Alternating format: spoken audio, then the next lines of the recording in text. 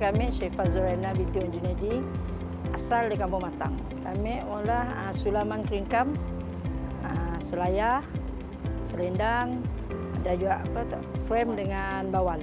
Kami olah tahun 2006, start 2006. Sebenarnya je minat memula.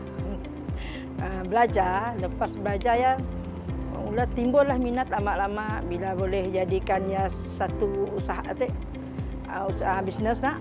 Ya tak yalah kami teruskanlah daripada 2006.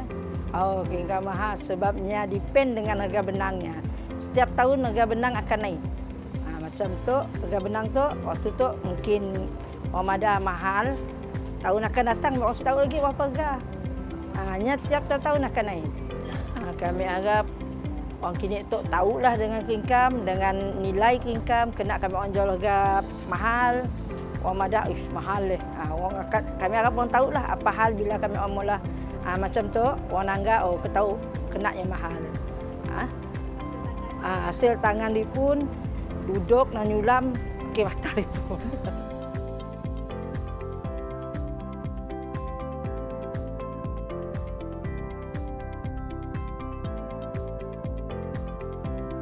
This is Ursula Lau Limi.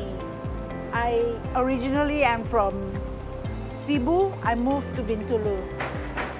I have done many things, but finally this is the last thing that I'm doing for the last 15 years.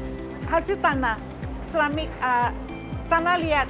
The color, I mix terracotta and Wong Siang Ha punya clay, so that the color, the clay body becomes nicer. Originally, this is what I started. The idea, inspiration is from Indonesia. Try and error lah. Do this, do that. Try and see how it works. So these are the things that stay. And then the pendant, the motifs from cutter, that turn it into bracelet. It's not just hope it already happened. This is what I do this for 10 years, and I keep coming back to this event. I never miss, and the business is always growing, multiply. I want to teach down.